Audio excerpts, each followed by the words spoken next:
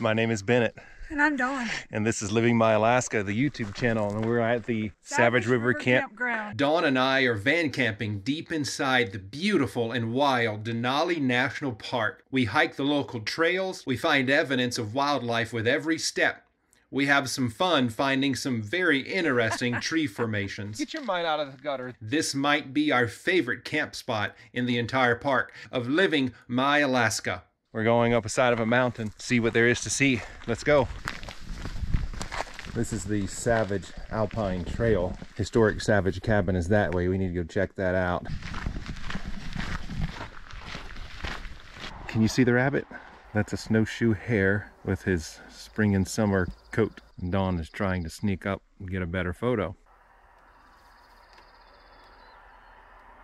So Dawn is creeping around the other side and he's got his backside to Dawn, so she might get lucky because he's more worried about me. Oh, he spots her. One of the lessons about spotting wildlife in Alaska is to just be patient. Go slow, and you'll be amazed at what your eye will catch if you just go slow enough and look around and be patient. The wildlife will show up. It's here.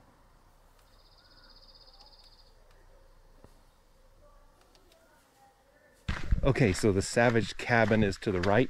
Toilets right there for the tourists as they come through in the buses.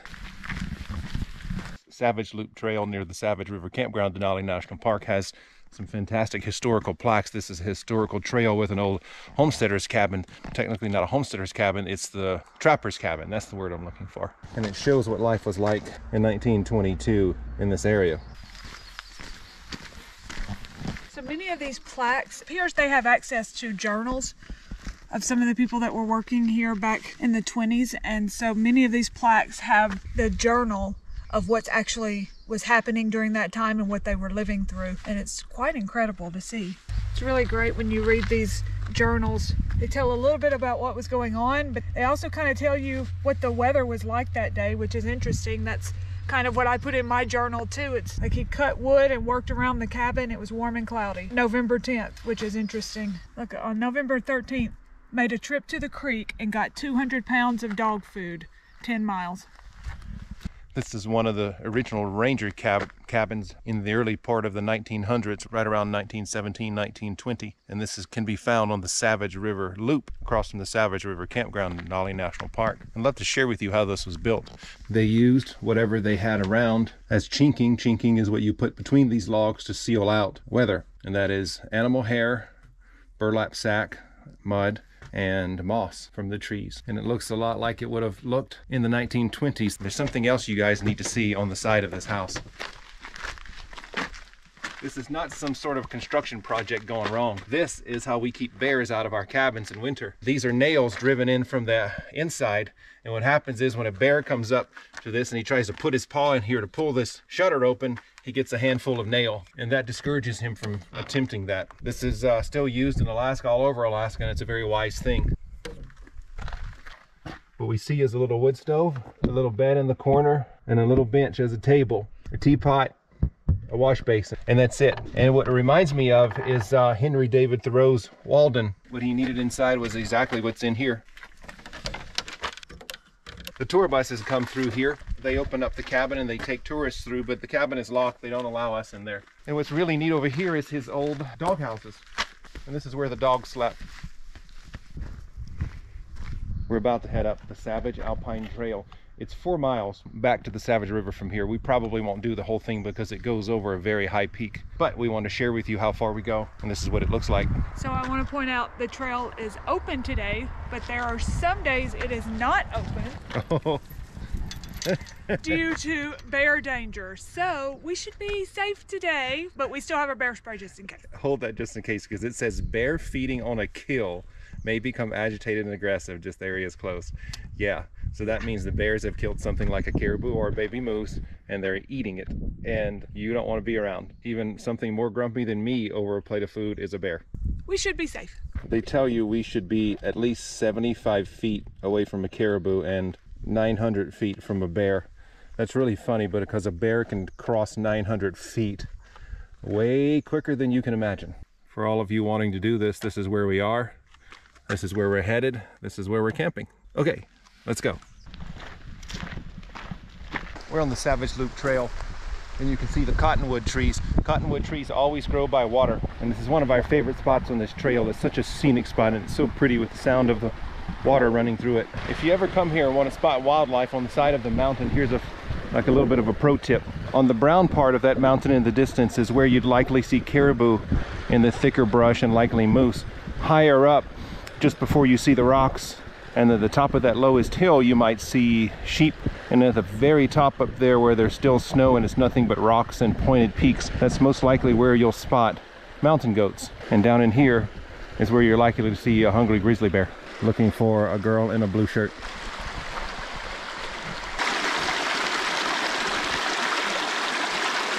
Oh my God, he scared us both.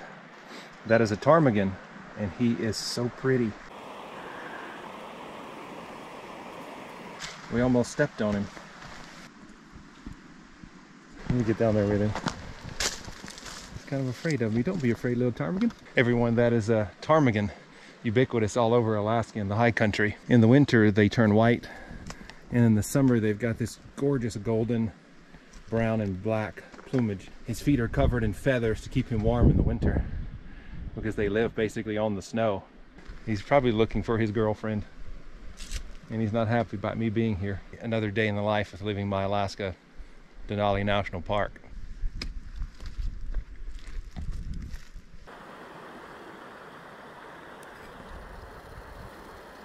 One of the things I like to do in Alaska is find a creek bed like this and walk through it. You never know what types of prints you'll find, anywhere from bears to moose to other human footprints. This is a female moose, and she's headed that way because this is the rear of her print and that is the front. So our landscape is about to change. As we gain altitude, you can see we are in spruce forest, and as we go higher, we're going to get above the tree line here shortly into that alpine meadow. Let's see what this big print is right here. Oh, that's more moose. The moose love to eat these willows, and as you can see, all of the tops of these willows are cut off.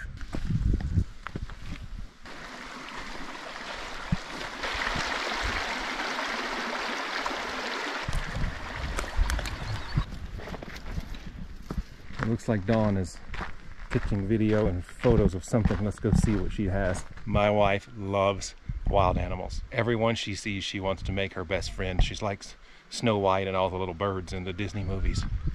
She's actually trying to sing to him now in hopes that he'll come out of the bushes. Is he in there? He's in there. I hear you calling to him. Trying. I don't speak fluent ptarmigan. No, I don't see him. He's right there. Gosh, they camouflage so well. Oh, I see him in there. He's hiding from us. He doesn't like us very much. Okay, everyone, we're gonna let Mr. Ptarmigan do his best life today in Denali National Park. We're gonna head on up the trail. What is that? Some kind of Touch it. scat. I will not. Man, it's full of hair, and it's brown like it's moose hair. Oh, that definitely looks like a wolf right there. If anybody knows what kind of scat that is, please put it in the comments and let me know. I'm guessing it's wolf, but it could be bear. This is a wonderful trail, and we're so happy to share with you. We use our camper van, we use fancy cameras, really great binoculars, but it's not about any of those things. What it's about is this. Those are just the tools that bring us to this experience, and that's why we do this, is to share this with you. And any tool we can find that helps us improve the quality of this event, we use. So if you have some favorite tools that we don't have yet, better shoes, better clothing, better binoculars, let me know what you like to use. Maybe I'll use it on a future show and take your advice. All right, as you can see, I'm huffing and puffing. Been sitting around all winter. That's not a good thing to do. Here's another marking on a tree, and we have to assume this is moose that eat the bark in late winter. Little cottonwood forest there. Absolutely charming. What's notable here is we are about to leave the forest areas. I suppose this is considered boreal forest. The trees are stunted because of the severe winters here and basically poor soil. It's rock and sand. But we're about to come out of that forest and into the highlands. And this is considered to be up there would be the alpine section. This is a good place to take out the binoculars and just stand here for a little while. Not only admire the beauty of the place, but see what you can spot in the bushes. If I find anything, I'll let you know.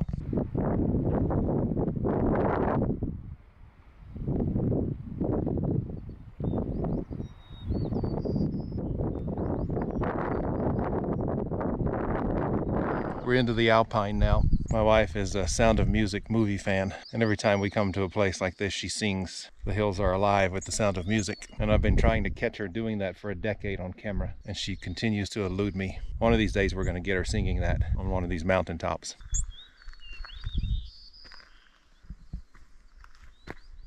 Back this way is the Savage River and the Savage River Campground. The Savage River flows through that basin right out there. Mount McKinley, also known as Denali, is out here somewhere, but we cannot see it because of the clouds.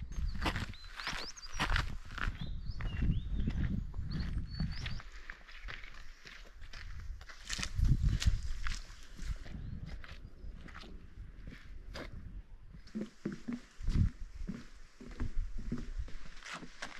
that's so nice. I know.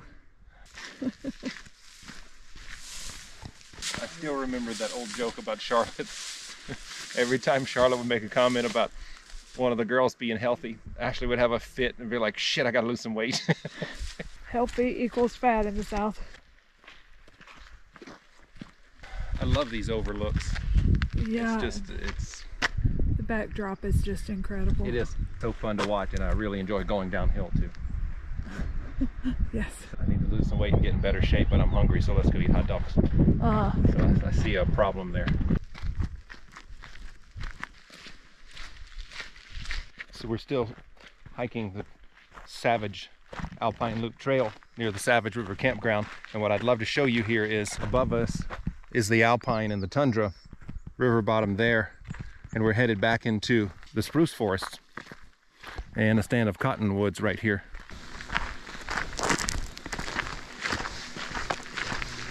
Well, we spotted our first bear in Denali National Park. Yes. Ferocious and scary. I'm not sure why she's hauling her teddy bear out here. Maybe, like Dawn said, maybe it's something emotional, maybe it's a memento, someone she's lost. I didn't want to stop and ask her. It's none of my business. But we can say we saw a bear. Denali National Park, you spot all sorts of wildlife, some more curious than others. All right, I'm tired and I'm hungry. Let's go. What in the world is that? So it's a burl. Just sit on it. I will not tell you what it looks like. Let me demonstrate what I think it looks like. In the 21st century, I can identify however I want. Yes. Yes, Or, you can. Okay, I can be a switch. I can identify this way too. Oh. Don't get. We wish. Don't. You wish. Get your mind out of the gutter. This is a beautiful piece of wood that could be turned into a decorative artwork in our home. Yes. It won't be, but it could be.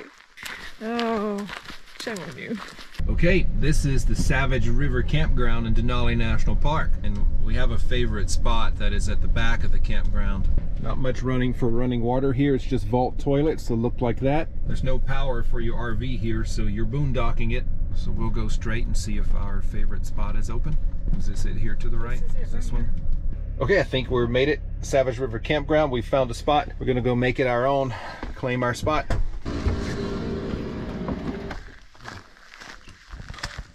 Site 18B. Greetings from the Savage River Campground in Denali National Park. And this is our home for the next few days. We've got a great clear view for Starlink. No trees in the way. It's a good spot. It's quiet back here. It's a really good spot. Look how much we have to ourselves. Yeah. We're making a fire, getting ready for dinner. We're having Cornish hens for dinner on an open fire. But right now we've got to cook down this fire so we have enough hot coals. I don't want to eat a smoked grouse over spruce wood. That won't taste very good.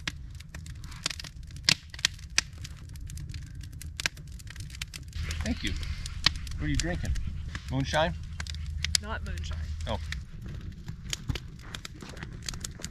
I got some dinner for you. Cornish game hens. So you want to try yours on a foil packet? Yep. And I'm going to try mine straight up. Give it a shot, whatever you think. Here. Let's see what happens right there. Woo. And now we wait and get smoked. Now we wait.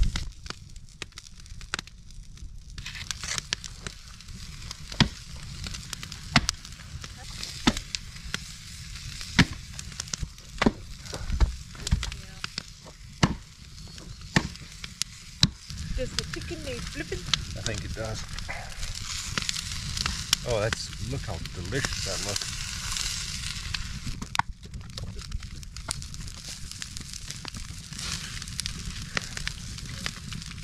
When the smoke goes up its bum.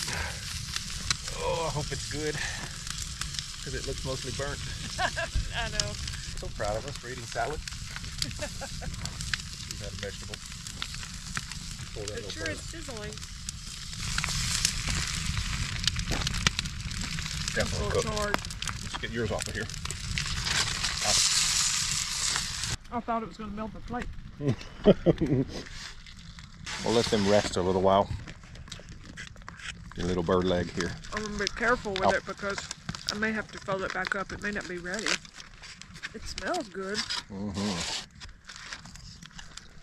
Oh, it's delicious. It's done. Put him on the fire without to brown it. It looks entirely disgusting. Does it? Yeah. But if you brown it now, it'll look nice and maybe. It tastes charred. Yeah, it's definitely cooked. Yeah. You want to taste? This is the breast meat if you want to bite. Tastes like chicken. Juicy. Thank you. Oh, they're on fire. Smoky over here. Oh. Why don't they make a non-flammable marshmallow? Hershey's, graham cracker, marshmallow. Oh, both of them in there? That's a lot. Like that. That's how I do mine. And then I go ahead and make another one. Wow, that's fancy. 3 big s'mores. Yes. You're gonna eat all 3 of those? No, I made you a second one. Oh, thank you. Yeah, that's the last one I a made, lot so of that one sugar. needs to sit. Well, Okay. you know, it's vacation. Eat it. Is it delicious? Is it scrumptious? It was worth eating dinner for. Worth making a happy plate. It's the whole reason I ate dinner. S'mores with Living My Alaska inside Denali National Park. Not a bad way to spend an evening. Thank you for joining us. More coming tomorrow. Peel. My hands are slippery here. I don't know if I can do any better. Now the packet is all slippery. I bet those birds in the trees are like, oh my God, they're cooking us. Well, I've had better dinners, but I've not had better scenery. Right? You like it? C'est bon. C'est bon. C'est bon. Well, grandmother used to say, ça c'est bon. It means, So good. it means that's good. My grandmother used to say, that's good. Thank you so much for watching as we hunt, we harvest, we homestead, and we adventure our way through the last frontier. Please like, subscribe, and share our videos because we have so much more to share with you as we show you what it means when we say we are living my Alaska. See you next time.